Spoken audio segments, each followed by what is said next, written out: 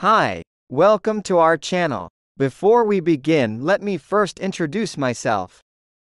I am Vocab Man. I will share some new and complex English words, with their meaning and correct pronunciation, which might one day help you in your school, college, or corporate life.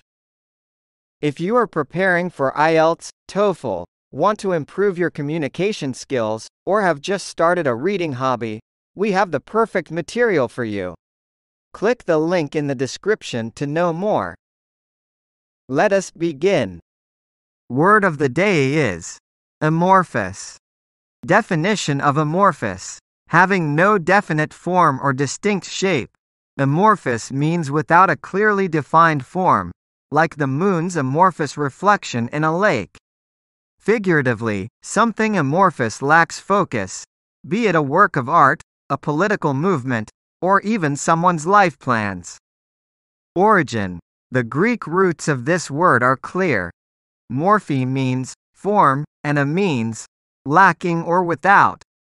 When creative works or ideas are described as amorphous, it means they suffer from a lack of organization. An amorphous object lacks a well-defined outline or structure, like amorphous jellyfish drifting on the surface of the ocean. And scientifically, this adjective simply describes something without a crystalline form, like an amorphous metal or amorphous ice. Usage examples. Example 1. Yes, the feelings themselves were intangible, amorphous, but the cause of the feelings was a matter of chemistry, biology.